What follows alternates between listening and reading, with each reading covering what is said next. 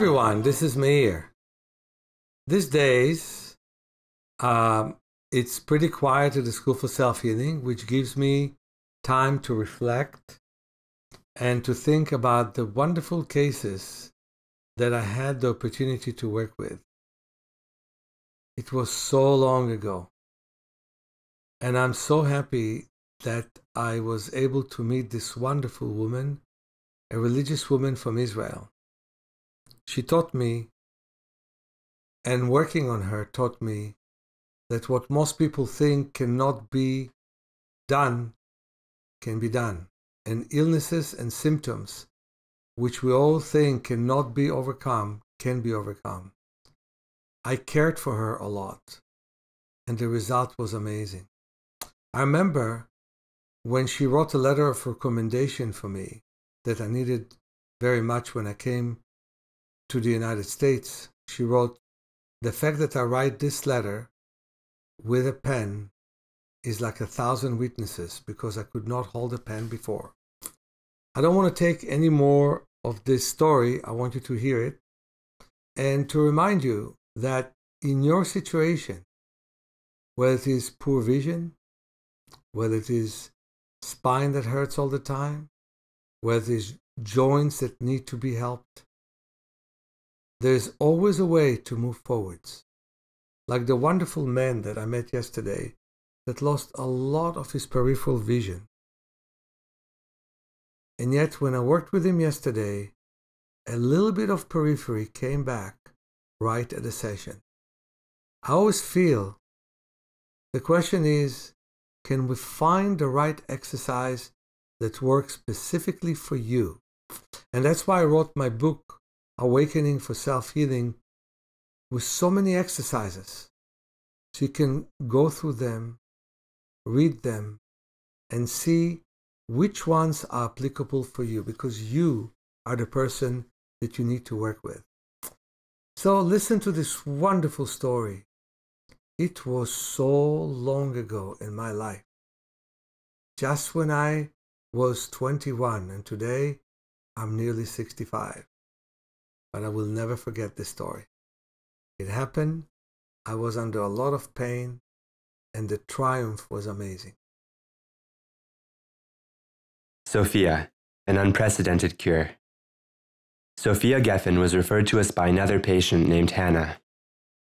The wife of an Orthodox rabbi, Sophia was a teacher for the women of the synagogue.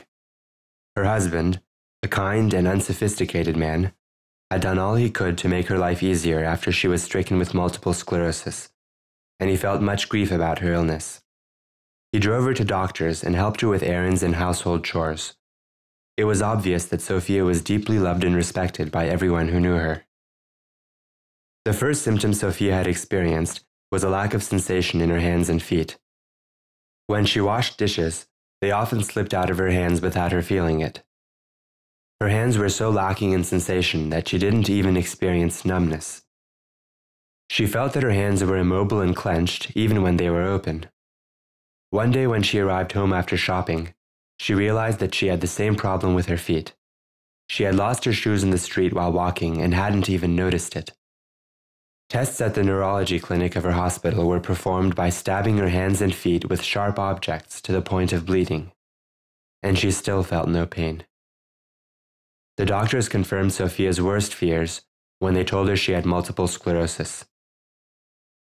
Sophia was hospitalized and given drugs, but her condition didn't improve and she was released. She and her husband asked her neurologist, "Is there anything in the world we can do?"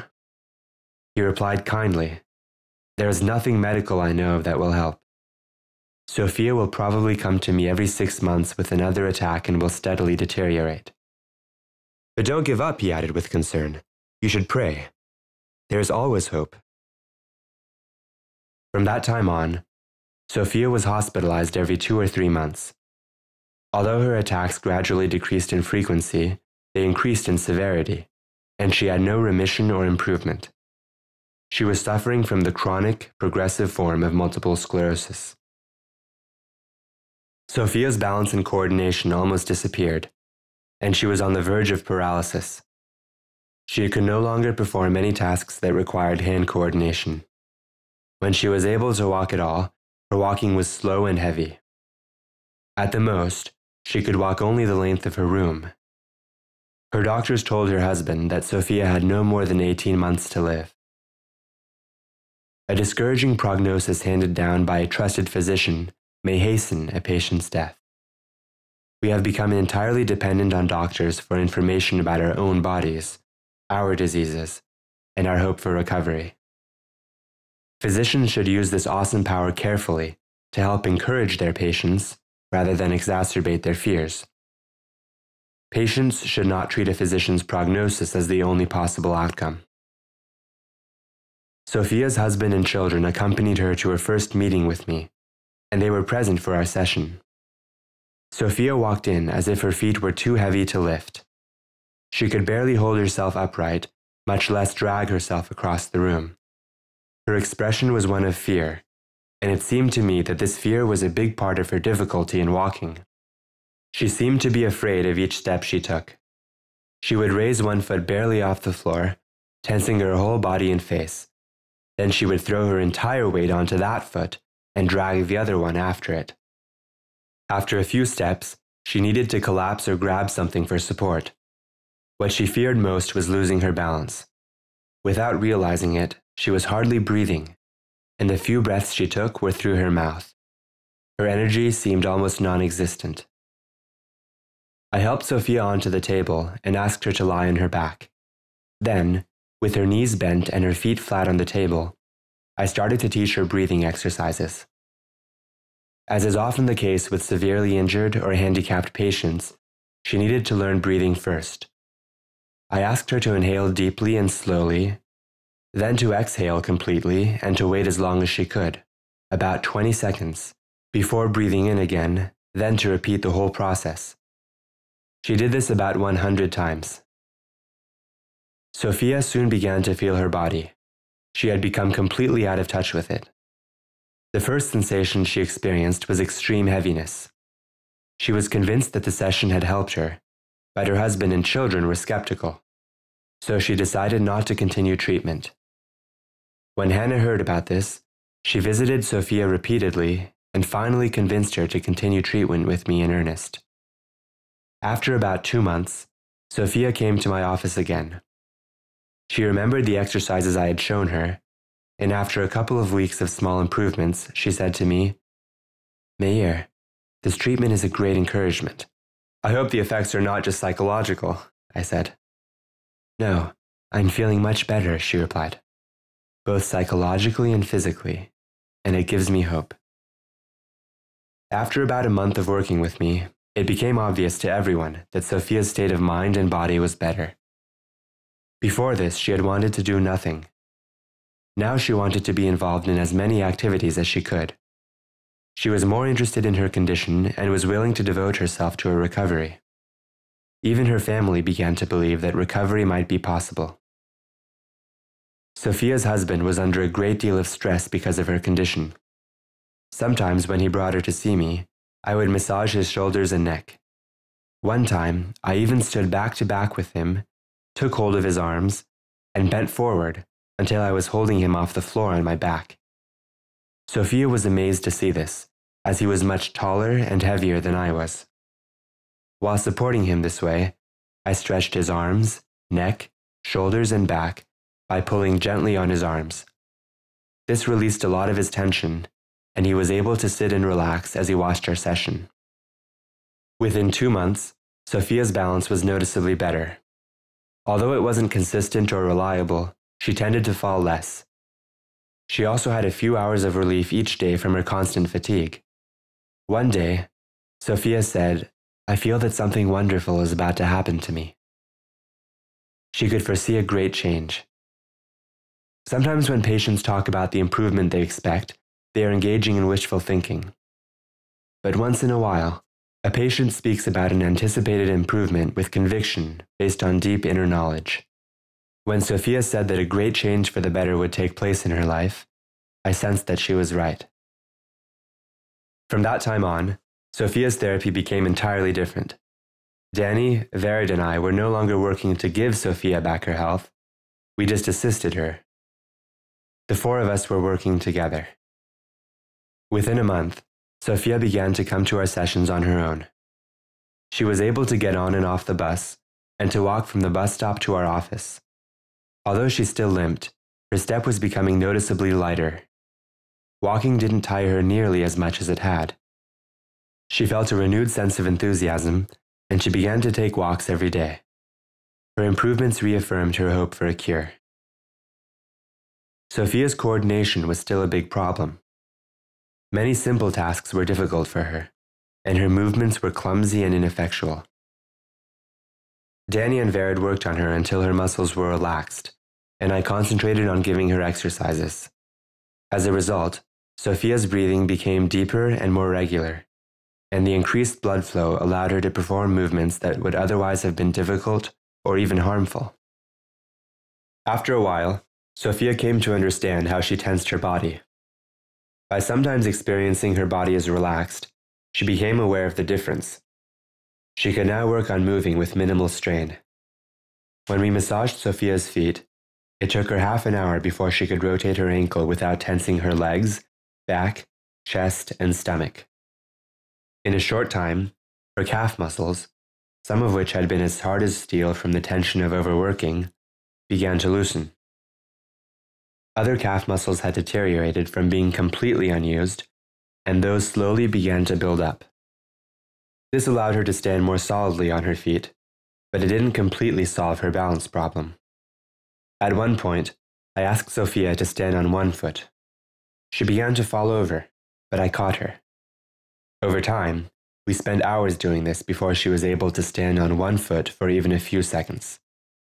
Once she accomplished this, she found it a little easier to stay upright on 2 feet. Danny, Vered, and I also worked on other parts of Sophia's body. Her hip joints were very tight, and this restricted her walking a great deal, so I told her to stand on both feet and rotate her pelvis. Although this is a simple motion for most people, Sophia found it nearly impossible. She swung her hips in jerky, angular motions rather than in circles. Vered, who had a lot of experience with this exercise, showed her how to begin by making small circles and gradually increasing the range of movement. She had Sophia tilt her pelvis forward, backward, right, and left. With time, Sophia learned to feel how much she could tilt without falling. Her balance began to improve, and her hip joints became much looser. She began to feel more confident while walking. Just as Danny, Vered, and I had done, Sophia began to work on herself with an almost fanatic zeal. She exercised for hours every day, and she came to see us 3 times a week. While she lay on the table, one of us would take her arm or leg and gently stretch it, telling her to imagine that the limbs stretched the length of the room and the length of the street, and finally into infinity. We did this with each limb, and she felt as if her body expanded farther every time. As we stretched her limbs, we lengthened the muscles, allowing them to relax. Tense muscles are shorter, and they limit circulation by constricting the blood vessels. This feeling of expansion was relaxing for Sophia, and it made her feel lighter and more open. As she put it, her body seemed to lose its boundaries. The restrictions that tension had imposed on her body seemed to dissolve. The change in Sophia's concept of her body and its abilities led to a change in her concept of herself. Just as her body expanded and became capable of more and more, so did her sense of herself. In less than half a year, Sophia became an entirely different person. She wanted to learn new things, expand her narrow horizons, and change. She was especially eager to learn whatever she could from us. Sophia was a pleasure to work with. When we showed her an exercise that was difficult at first, she would practice it at home and 2 days later show us that she had mastered it. Our sessions were a mutually beneficial exchange. Although Sophia didn't exhibit any symptoms of damage to her optic nerve, I thought she might be vulnerable to eye problems since these are common to the multiple sclerosis family of diseases. A person can have an inherent tendency toward a problem without showing any symptoms. So rather than wait for the symptom to manifest, I decided to offer preventive therapy. I showed her palming, sunning, and other eye exercises. She got headaches after doing them, but I explained that this was common for someone just beginning to do these exercises. The muscular relaxation makes one more aware of previously unnoticed tension around the eyes. This tension, along with increased stimulation of the optic nerve, was partially responsible for her headaches. The headaches, therefore, were a sign that her nerves needed to be stimulated and relaxed, and that it had been a good idea to give her the eye exercises. I showed Sophia how to massage her head and face to relieve the headaches, but there was a lot of work to do to awaken and heal her degenerated optic nerve. It took 18 months before Sophia could do eye exercises daily in comfort.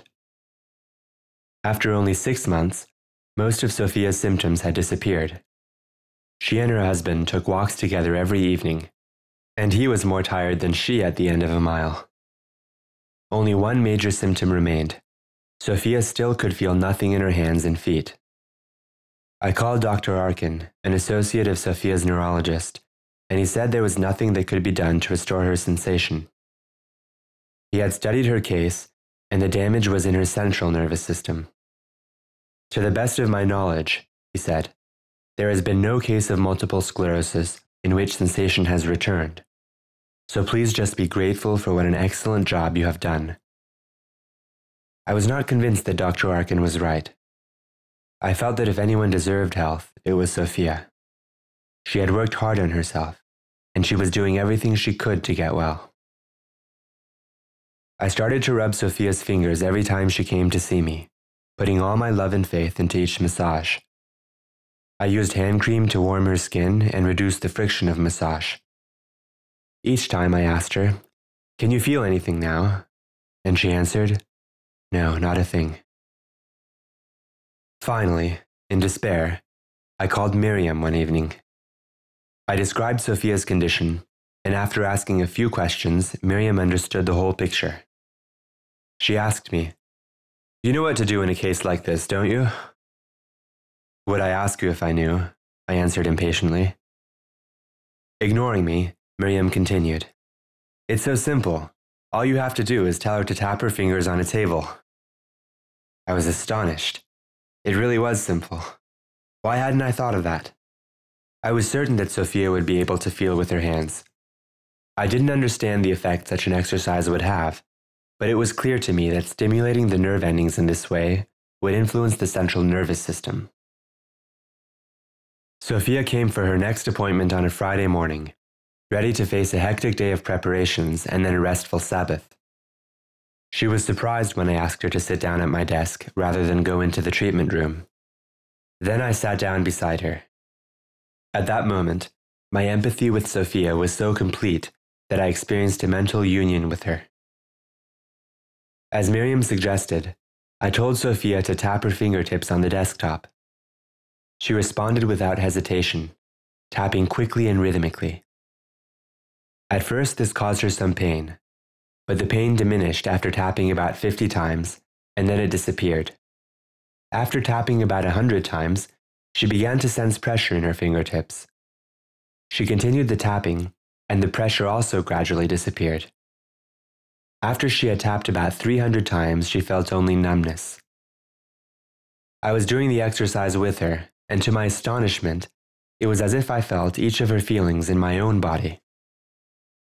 By the time we reached 700 taps, there was no pain and no pressure, only a continuous feeling of stimulation. I told Sophia to breathe deeply and relax her shoulders so that we could continue the exercise as long as possible. After tapping 1,000 times, her hands felt as if they were capable of complete, normal sensation.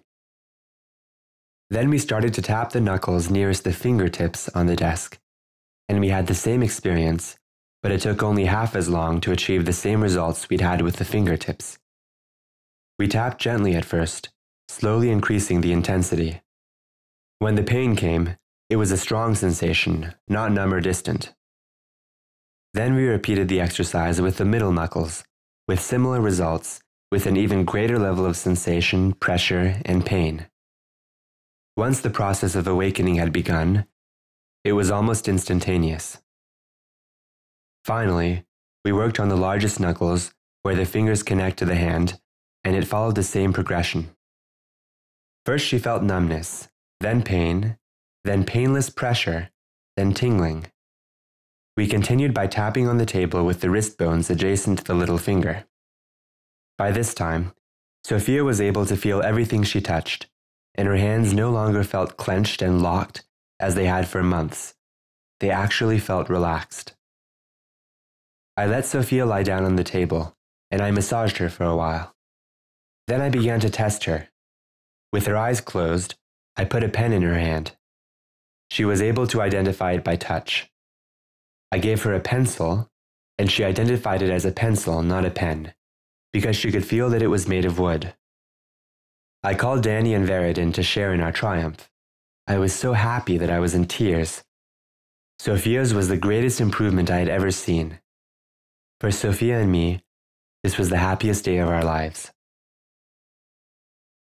For the next few weeks, we used the same exercise to help restore sensation in Sophia's feet.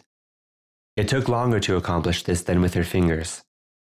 Sophia couldn't raise her legs easily, so we assisted her in tapping with her feet. But after 3 weeks, she began to feel something in her heels.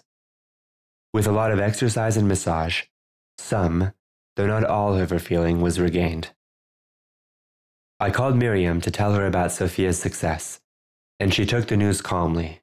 The results were as she had expected. Then with great excitement I called Dr. Arkin. He was incredulous, and even defensive at first, but soon he was convinced that I was telling the truth. When he saw Sophia a few weeks later, he was amazed. As a result, he began to refer other neurological patients to us. The doctors at Sophia's hospital had a different reaction. When they saw Sophia's vast improvement, they decided that she'd had a remission after all, and re-diagnosed her as having the relapsing, remitting form of multiple sclerosis. They overlooked the fact that no multiple sclerosis patient had ever previously been known to experience remission from a prolonged and total lack of sensation. We are not talking about numbness, which is a sensation in itself, but about a total lack of feeling. I cannot claim to have a cure for multiple sclerosis, but I can offer the possibility of health for anyone willing to invest the time and effort. Sophia was such a person. She was determined to cure herself, and she succeeded. She thoroughly earned that cure. Sophia had no preconceptions or prejudices. She didn't approach the matter intellectually. She just proceeded with confidence and trust that something would happen. With such an attitude, any disease can be overcome.